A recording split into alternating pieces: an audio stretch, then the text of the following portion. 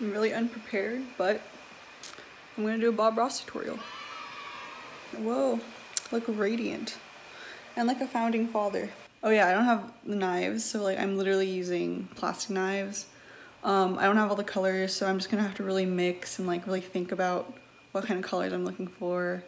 It's a lot of unnecessary work. I'm gonna be painting,